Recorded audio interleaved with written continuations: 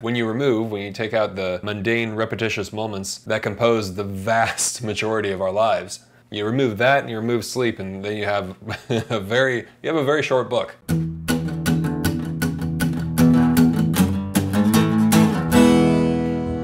than food, man. Good afternoon, everyone. Welcome to Better Than Food Book Reviews. I'm your host, Clifford Lee Sargent. Great to see you as always. Hope you're doing well.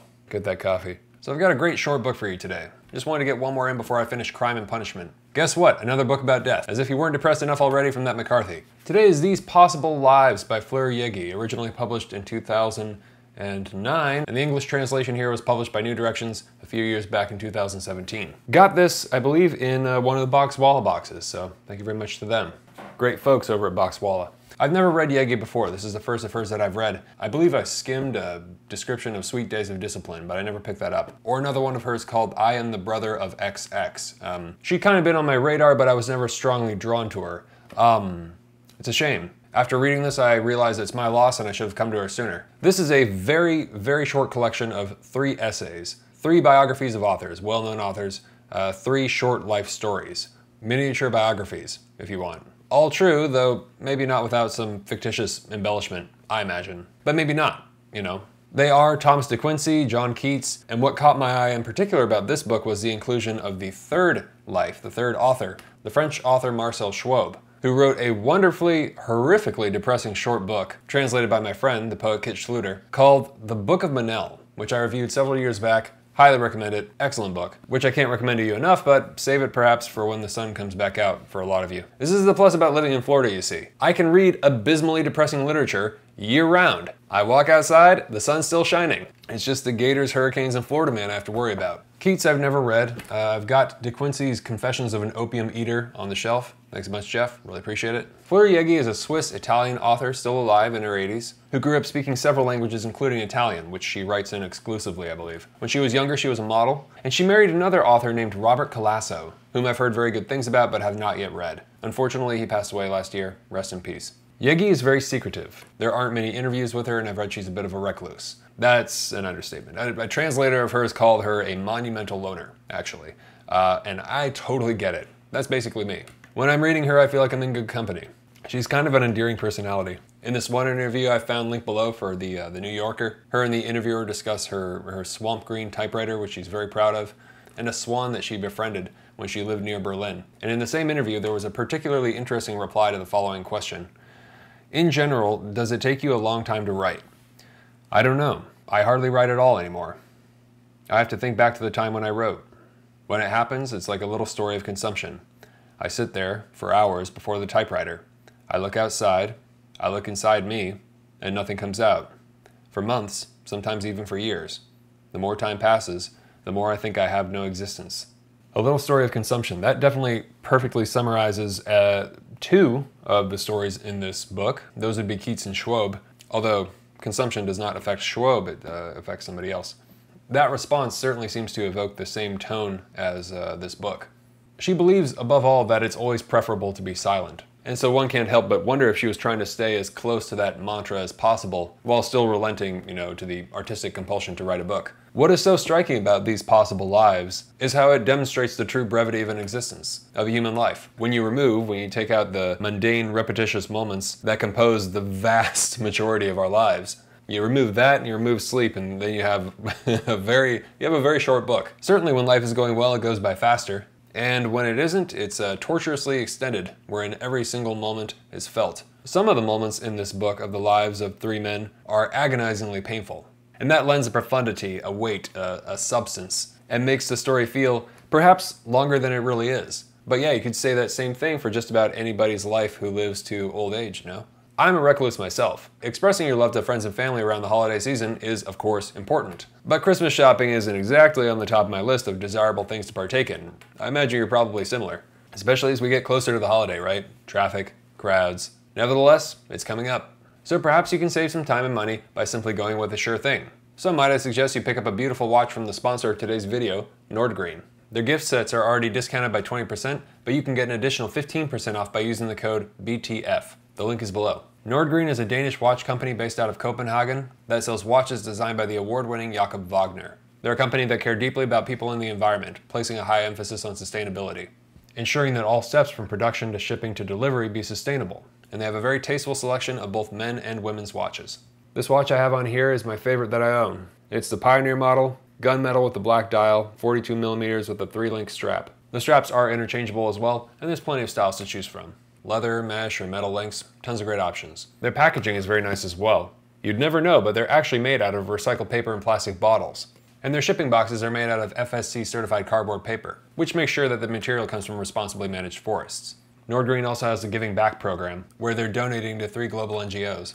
So for each watch purchased, a portion will be donated to an important cause. And they encourage you to choose the one that most resonates with you. But the causes shall be receiving an equally distributed portion from the watch, regardless. So save some time this holiday season, and don't forget to use the code BTF to get 15% off. And you can still get your order delivered in time if you order it by December 18th. So, no time to waste. The link is below. Please check it out. Thanks a bunch. And Merry Christmas and Happy Holidays to you all. Fleur Jaeggy's style is one of stylistic reduction. It's a game of how much she can say, or evoke, with as few words as possible. Evocation by revocation. And the result is striking. The book feels larger than it is, because by the end you've traversed the length of 3 lives, complete with the most remarkable events in under 60 pages. It's interesting why she chose these 3 men, and all of them are men, which is also interesting. But I wonder if there was something uniting them other than, you know, her fascination with them as artists. All of them were writers of a kind. All of them had romantic lives, though all of them had miserably dark endings. Though, frankly, if we're being real, who has an ending that isn't dark and miserable, right? He died and it was just fine. This is the end of Keats. Stretched out on his bed, he gazed up at the rose pattern in the blue ceiling tiles. His eyes grew glassy. He spoke for hours in a lucid delirium. He never lost his faculties. He prepared Severn for his death. Severn is a guy watching over him. He wondered whether he'd ever seen anyone die before. He worried about the complications that might come up. He consoled Severn and told him that it wouldn't last long and that he wouldn't have convulsions. He longed for death with frightening urgency. On the 23rd of February, he worried about his friend Severn's breathing, how it pressed on him like ice. He tried again to reassure him, it will be easy. Dusk entered the room. From when Keats said that he was about to die, 7 hours passed. His breath stopped. Death animated him in the last moment. After the autopsy, Clark said that he couldn't understand how Keats had survived so long. Fanny's last letters, never read by anyone, were sealed in his coffin. After the funeral service, the police took possession of the apartment on Piazza Spadina. They stripped the walls and floor and burned all of the furniture. And that's the end of it. The end indeed. Dark, but fascinating and beautifully written. Beautifully written. Certainly the book anticipates and is a way of meditating on or confronting the death that Jaeggy herself is facing. I'm sure it doesn't eliminate the anxiety surrounding it, but perhaps there is a modicum of control or dignity that is gained by gazing into one's own end, so to speak. So it seems to me at least. And I don't want to give you the wrong idea. It isn't that the book is depressing, at least for me. It's just intense. It gets right to the point, as you can hear when I read it. But there is an almost Edward Gorey quality to her work. It's these compact portraits of decaying life, and it's very focused on their deaths. Variations on a theme. It's almost a miniature Gothic novel, right? Except there isn't any, there aren't any elements of the supernatural, which is so compelling because it really does feel like it after having read it, because it's so, how would you put it? It feels like you're, well, I mean, yeah, it feels like you're reading fiction, but you are actually reading the lives, the real lives of 3 men. And her ability to do that was mesmerizing. It was entrancing. It's ghostly, kind of ethereal, and hazy. Yeah, they read as though they were dreams, but these events actually happened. And she captures the tone and qualities of the characters of these men, of these artists, perfectly. It goes by so fast, it's almost difficult to understand upon first read, I think, how much of a master she is, Jaeggy. She's really, really good. I highly recommend you read it, especially if you want to be a writer. I really think this is like I don't know if it gets better. She's doing so much with so little. It's very impressive. In the same way as, you know, the greats, who were the great minimalists. But she's even better than them because it's not it doesn't have the stripped down style, which is very contrived to some degree, I think, of Raymond Carver and you know, his editor, what's his name? And it's not the utilitarian kind of stripped down minimalism of Hemingway. It's more evocative than that. So it's something totally unto herself, right? The manner of her storytelling is much like an adventure tale, with broad swaths of action reduced to these tight, compelling sentences. Just the pure distillation, the essence of the actions or events that occurred. So there's no waste of time. It's kind of riveting, actually. It reminds me a bit of the Argentinian author Cesar Aira in that respect. I really like his work. And Episode in the Life of a Landscape Painter is a beautiful, beautiful book. Very short, wonderful book. Highly recommend that one. Yeah, there are parts of her that remind me of his style, but of course it's very different. Yeah, see, the word people are going to throw around is like cold or icy or like, you know, what have you. Yes, but no, it's not Bret Easton Ellis, right? It's not that kind of cold. It's not the Less Than Zero cold, which is actually closer to Hemingway, in my opinion. She is closer to Aira.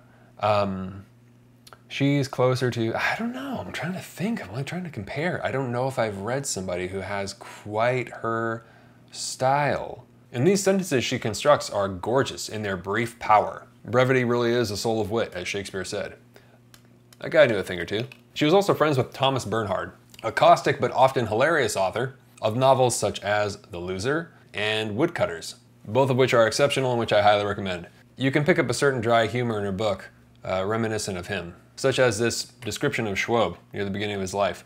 Marcel was proud of his lineage, yet often preferred not to frequent people of his lineage. Jaeggy discusses this kind of frost within herself, this frost of poetry or something. And there is a very cold quality to her writing at first glance, and it seems like her character, though of course not knowing her, I have no idea, a kind of curt, almost confrontational depiction of the less than kind truth of life and reality. Yet simultaneously, there's this deep emotional substance, like as if you can feel kind of the heat of the Earth's core emanating from thousands of miles away. What it is? Well, it's hard to define. It's barely there, but it's beautiful. Better than food. I'd love to reread this one. Of course, you know, it makes us wonder what our lives will look like, you know? What if you were to stop your life in a narrative at this point and imagine the rest of your life in various different short biographies? What kinds of inventive twists and turns would you come up with? Well, if we were adhering to realism, for me it would probably be a pretty boring read, but there you go. So you should read it. Those of you, of course, who enjoyed Thomas Bernhard, and also if you enjoyed that one I reviewed about a year ago, a little more, from Alain Paul Mallau, called An Evocation of Matthias Stimberg. There were a lot of similarities, I felt. Another author tempted by silence, right? Yeah, this Austrian literary austerity, it's a thing. I think anything this short that packs a punch this heavy is definitely worth your time. Coffee time. For those of you who are new, thank you very much for stopping by and watching. I take all the names of the patrons on Patreon who have donated $5 or more per video to the show. I place their names in this mason jar, and for every review I do, I pull out a name, and whoever's name I pull out is sent a hard copy of the book I'm reviewing, plus a bag of delicious coffee, roasted by yours truly. And if you would like to get in on that and help support the show, I sincerely appreciate it, and I'm very grateful. For donating $1 or more on Patreon, you'll get access to all these reviews ad-free, plus all the awesome stuff listed below. Please check it out. Thank you very much to all the patrons, and best of luck. Okay, here we go. Gregorio T. Thank you very much, Gregorio. You're going to receive These Possible Lives by Fleur Jaeggy, plus a bag of coffee, and I hope you love both. Cheers, and happy holidays. Please subscribe if you haven't already, and hit the thumbs up if you enjoyed this, and always remember, bring a book wherever you go. All right, take care of yourselves. Have a great night. Happy holidays. Talk to you soon. Ciao.